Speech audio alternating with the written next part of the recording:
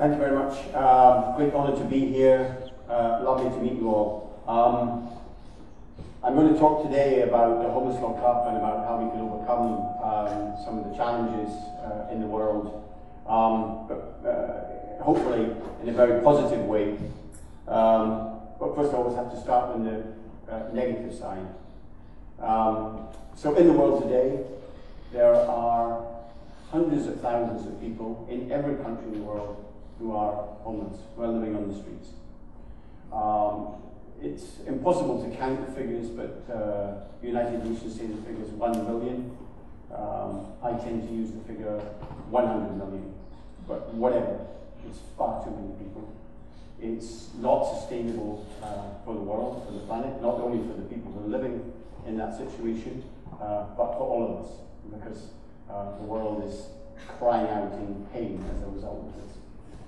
I have travelled many cities around the world, met children who live in sewers, people living in the streets of the cities, people young and old, some very old. Every city in the United States of America, the richest country in the world, by the way, there are thousands of homeless people living in the streets. And it seems that we've created a system where we're incapable of solving the problem. And worse, it seems that we're becoming immune to the fact that they're there. So on a recent visit to San Francisco, I met some of my friends who live there, and I was talking to them about the homeless people. And they're nice people, by the way, my friends. They said, oh yeah, they're kind of cool. We recognize them. And I said, what do you mean they're kind of cool? They shouldn't be there in the first place. So it seems that what's happening is we've been born into a world where we just accept there are people there because they're just there. And worse, they start to become invisible. So in a recent survey that was done over a month, people walking along the street, when asked afterwards, after the month, what the people had seen in the street, they talked about, they'd seen McDonald's, and they'd seen a fur coat in a shop, and they'd seen a Porsche, etc. Only 10% of them saw the homeless person that was sitting in the doorway every day. So they become invisible. We have this huge problem, and as I say, it's not sustainable. So what to do about it?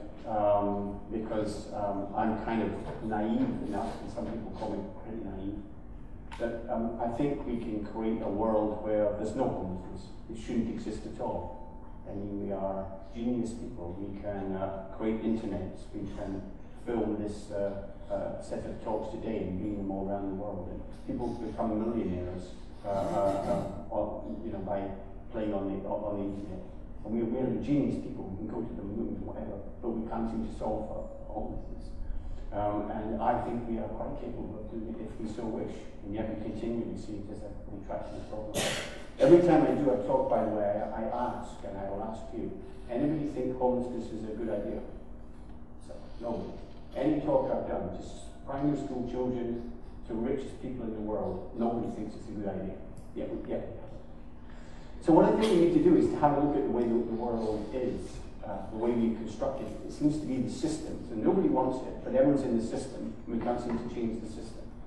I remember in 1982, I think it was, Bill Clinton got elected to become president of the United States of America by saying it's the economy stupid. That was his big PR campaign. It's the economy stupid, which really worked. It got him elected.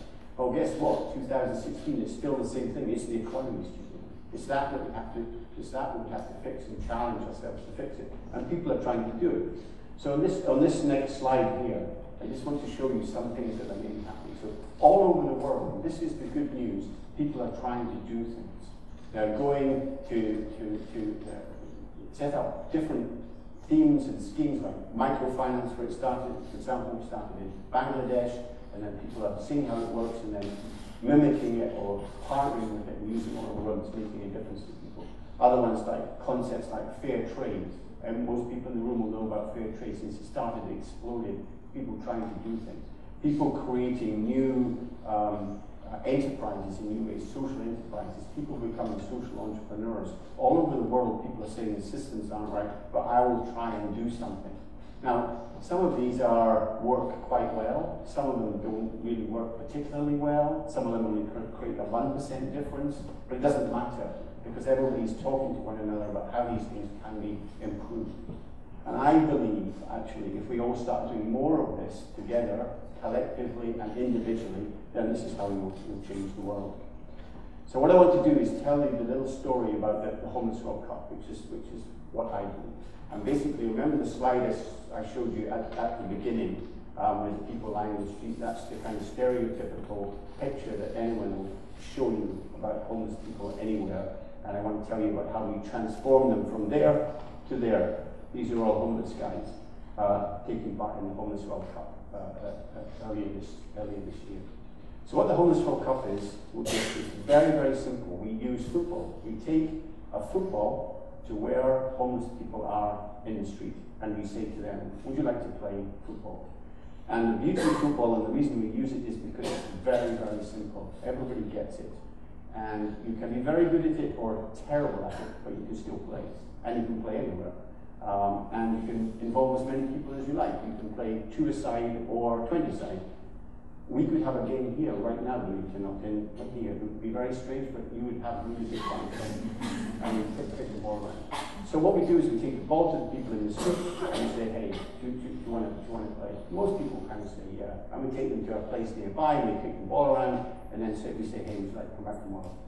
And in the process of that, we're creating a space where homeless people kind of feel a bit safe and also connected with other people. And then we start to build teams with them. They become part of a team, and then we maybe say, well, we're going to play a game next week against another shelter down the road, another area of town. And then we build this up. Now, critically, what's happening here is homeless guys are starting to feel a bit more self-respect and self-esteem, because when you become homeless, you lose that completely. Your confidence goes, you don't believe in anything. Even if things are put in front of you, you don't believe you can do it, so it doesn't happen. But with playing football, it's really easy. And so people start to gain a bit of self-respect. And then in the process, our partners or organizations around the world start to talk to them about what the challenges are in their life. Obviously, they might be about housing, it might be about employment, it might be about drugs and alcohol, it might be about family, but whatever it is, to try and help them sort that problem out, to get them back into society. Because we've created a world where there's have and have-nots. The gap between the two is really large, and to get from one to the other is really, really difficult. So we try really, really hard working with them to change. So now we are in 74 countries around the world. We are a small organization based in Edinburgh, a little tiny international headquarters. We have one partner in each country, and in each of these countries they're working with homeless people. Each of the definition of homelessness is slightly different in each country, but it's still they're excluded, can't get out of the situation that they're in. And then once a year we have an annual event. So what happens is the players during the year have an aim to try and get on the team. So we have this event every single year. And we've moved it all around the world since we started. We started in 2003. And simply what happens is players get to represent their country and they're selected. And the selection processes are a little different in each country. Some it's the winners of the cities play against each other and get to represent their countries. Others are different forms of selection. Each time, though, it's about the people who are responding best to the initiatives that are in front of them, rather than necessarily the best player. So the teams come, they represent their country, they come to one country. As you can see from this slide, we've been all around the world every year. And what we do is we play in city centres always, because that's where homeless people go. We play small-sided football, so the game is 8 players in a team, 4 on, 4 off. It's 7 minutes each way, very, very fast games. If you do it well, you have to be very fit. But it doesn't matter. The teams that come are very different standards. Some of them are very, very good, and some of them are not very good. But it doesn't matter. The competition lasts 1 week, and each team plays about 3 games every day. We always play in the city centre. And then at the end of the competition, you have obviously the winners, but we build play competitions in so that everybody's finding their own level. This year we played the Homeless World Cup was held in Glasgow. We had 40 men's teams, 40 men's countries and 16 women's countries. And everybody got the medal. It's like the mass marathons, it's competitive but inclusive. Everybody got the medal, and some winners got different cups. And there's 6 cups in the men's competition and 2 in the women's. So everybody participates. But the critical thing for us is the change. So I always say to people, you should come and watch the Homeless World Cup where we are. Next year it's in Oslo. You should come along because you'll be inspired. It's amazing what happens. People are changing. But the critical thing for us is about impact. We wouldn't do these events unless there was change taking place. And the fantastic news from our point of view is the statistics we get from these events is that 80% of the players change their lives forever, completely. Come off drugs, get into houses, get jobs, go to college. And we work with 100,000 this year around the world, 100,000 people getting on the team to represent their countries. And that's what drives us, and that's what's creating our passion for what we're doing. So this is the type of pictures we have. We have hundreds of pictures every year of remember I showed you earlier of a player that's changed. So when we started this, we way back in 2003, we didn't know if it was going to be successful or not. But there were the 3 changes that took place there that are consistent throughout. Okay, and this is really, as far as I'm concerned, the key to how you create change.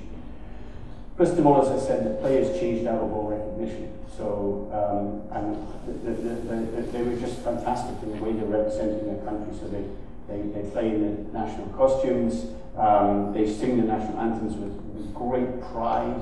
Their behaviour and ambassadorial behaviour is much better than any professional footballers that I've ever come across. They're just fantastic. It matters to them, and they're just fabulous representatives of the human race. I often say, come to the Homeless World Cup and see how the United Nations should actually be run.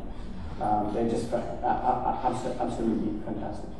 And the stories that we have of them, the anecdotal stories are profound. So that I always tell this story, but it's something that many of the media want to talk about. Did they become professional footballers afterwards? And 1 or 2 of them have, and that's the story that I kind of Disney Dreamland story. So they're there.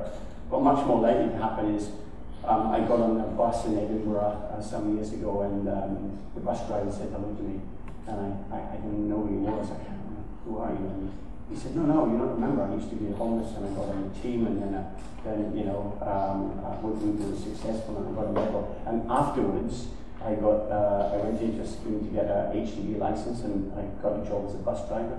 I have a flat that I'm living at, and I'm engaged to be married. And that's the story. He's moved from the dark world to the light world just by using the football. It's very, very simple. And who knows? He may be a bus driver for the rest of his life, or he may own the bus company. It doesn't matter. He's joining our and that's our story is absolutely full of that impact. So the players' impact was critical. The second impact was the people who came to watch. Thousands of people came to watch. And you can be sure that their view of homelessness, the stereotypical view, has actually changed forever. So they're cheering. They're allowing their children to get autographs signed by the players. You don't normally let your children near the homeless people in the street because you think they're dangerous, but in point of fact, they're just people. And the circumstances have changed. And all we did was just take homeless people, if you like, on the street there, put some new clothes on them, create a little arena in the middle of the city, and now people are, instead of walking across the road or ignoring them completely, they're now cheering. And that's all that happens. That's how you can create change. And then the third big change we had was in the media. The world's media came, and normally the media present stories about homeless people in a negative way, whatever. They're upsetting the tourists, and they're spreading disease, and they're affecting the economy. Any problem that happens will be the homeless people's fault.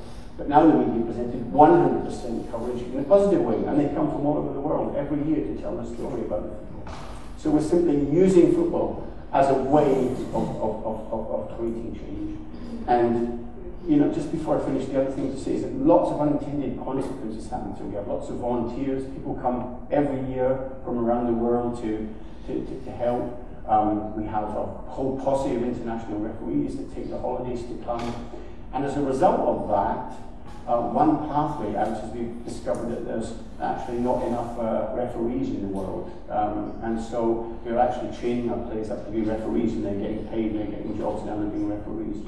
So any way that we're finding it. So if you could imagine, if you think about it, if I said to you, right, how can a referee impact homelessness? If I hadn't told you the story, they've gone, I don't know. And they're just referees, they just come and referee the game and look what's happened. And many of our homeless guys have now gone back and running projects around this, inspiring other homeless people to change.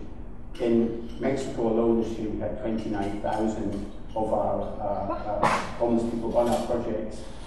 Many of the coaches that are coaching them now were former homeless people who've gone through the street. So it's building up on itself, we're building a momentum. So this is what happens. These are the scenes that you get at our if you visit our website. You see hundreds of people like this, the complete change that goes on, adoration and connection.